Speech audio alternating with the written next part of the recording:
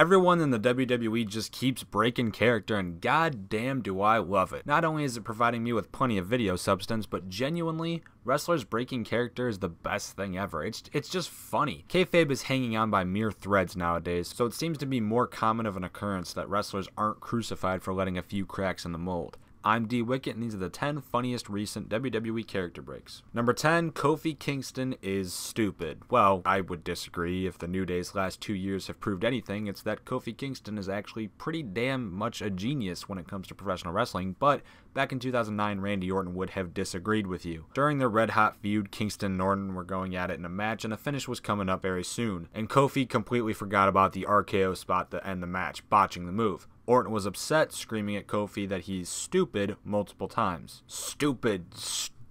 It's always fun to see an overreaction like this, but considering this led directly to Kingston's position on the card being lowered, maybe it's not the funniest of them all. Goes for the RKO. Kofi Kingston, jaw and face planted.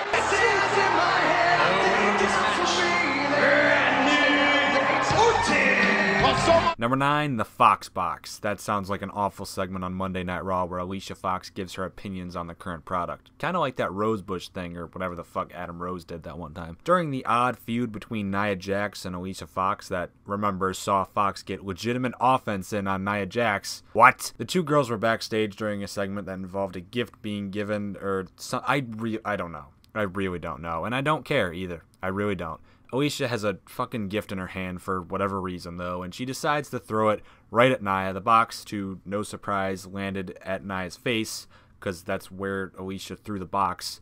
Obviously, you idiot, but for some reason, Alicia still acted all like, oh, gasp, oh shit, I'm sorry I threw that yeah, that's what I thought. What do you want to do? Actually, I don't care.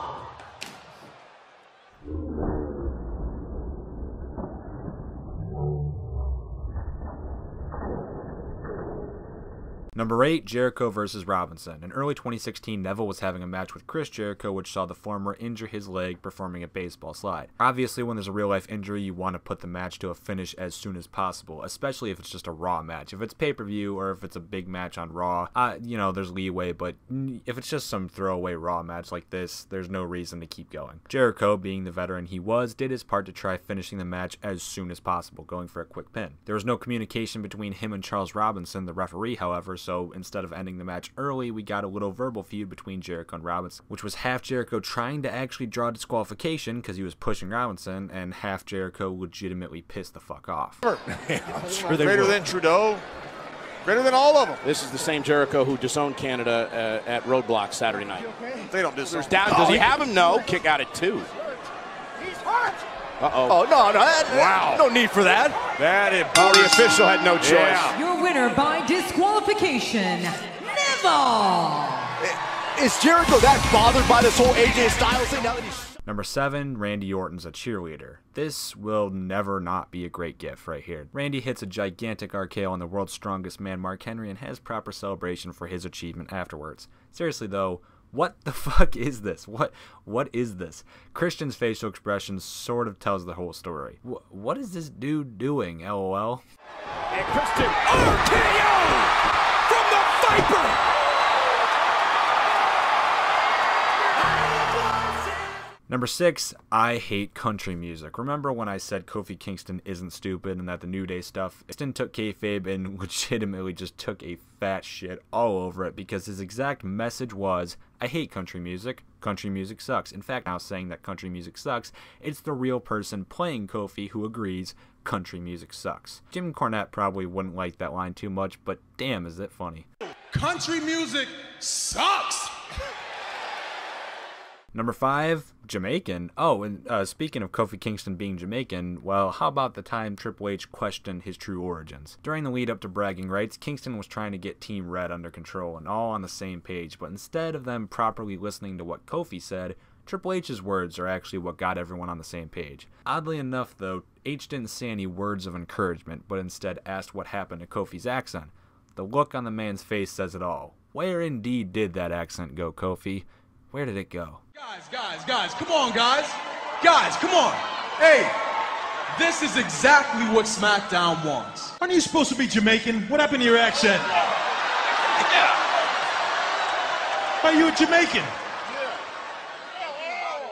Number 4, Randy Orton is a groupie. Randy Orton just doesn't give a shit. He really doesn't give a shit.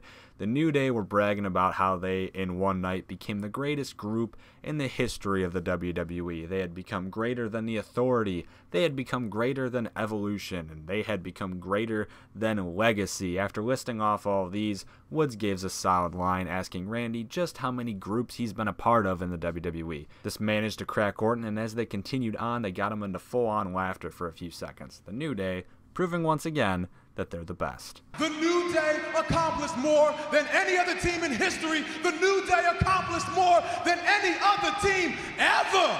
Dang, Randy, how many groups have you been in?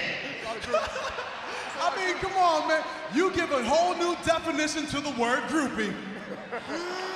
Number 3, the pinnacle of WWE champions. I take that last line back. The New Day aren't the best. They're almost the best. CM Punk.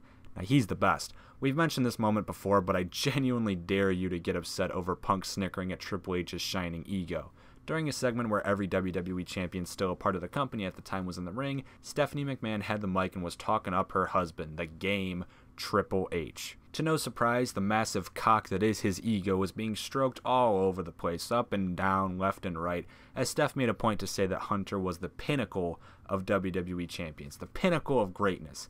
CM Punk can then be seen in the background corpsing his ass off, because of course he is, and that is awesome. Ladies and gentlemen, we are joined here tonight by some of the greatest and most decorated former champions ever. The King of Kings, my husband, Triple H. Which is why it's only... Number 2, The Undertaker's hot tag. This one is really weird, isn't it? Back in the house show in 2009, WWE was doing a house show classic, the typical run-of-the-mill main event. Take all the biggest names you've got in the company and throw them into a tag team match. Taker was on the outside of the ring, and for some reason, he just hyped the shit out of this hot tag. You could see him running the ropes like he's the Ultimate Warrior, or Eddie Guerrero slamming the mat, pushing the ropes up and down. I like hyped up Taker a lot. I think this could have been an interesting thing to see more often, but because it only happened this one time, it's hilarious. And number 1, Mark Henry being outran. This isn't a typical character break, but technically, it's a character break. The Nexus were a pest in the WWE, and the locker room had to band up together to take them all down. One time when they were running the yellow and blue banded boys out of the backstage, you could clearly see everyone chasing down the Nexus members, except for Mark Henry, who stupidly was ahead of the Nexus members. He never realized that he was running in front of everybody, and he could have just turned around at any point and started beating them up, which is obviously stupid, but it's also really...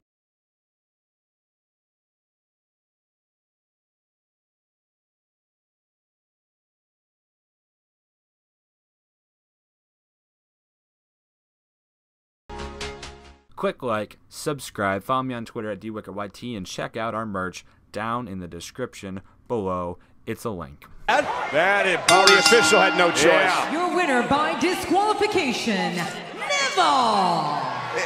Is Jerry... From